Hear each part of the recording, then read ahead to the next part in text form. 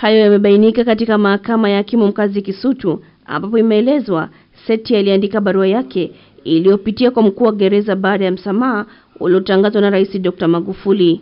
Wakili wa utetezi Mike Ongaro anemtetea Rugemalira amemweleza hakimu mkazi mkuu Huruma Shahidi kuwa mteja wake ameandika barua kwa DPP kuomba kukiri makosa ya uhujumu uchumi yanayomkabili na kwamba mpaka sasa hawajapata majibu. Kufuatia taarifa hiyo, Ongaro ameuomba upande wa mashtaka kufanya mchakato ili wapate majibu ya barua hiyo kwa haraka.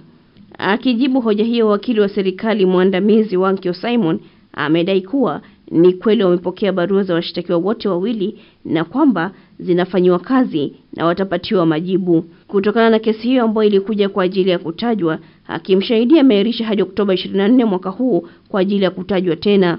Seth ambaye ni mwenyekiti mtendaji wa PAP pamoja na James Rugemalira ambaye ni mkurugenzi wa VIP wanakabiliwa na mashtaka 12 wanaodaiwa kuyatenda jijini Dar es Salaam, Afrika ya Kusini, Kenya na India. Miongoni mwa mashtaka hayo ni kula njama, kujihusisha na mtandao wa uhalifu, kugushi na kutoa nyaraka za kugushi, kujipatia fedha kwa njia za udanganyifu, kutakatisha fedha na kusababisha hasara ya bilioni 309. Washtakiwa hao walifikishwa kwa mara ya kwanza katika mahakama hiyo Juni 19 mwaka 2017 na hadi sasa upelelezi wa kesi hiyo haujakamilika.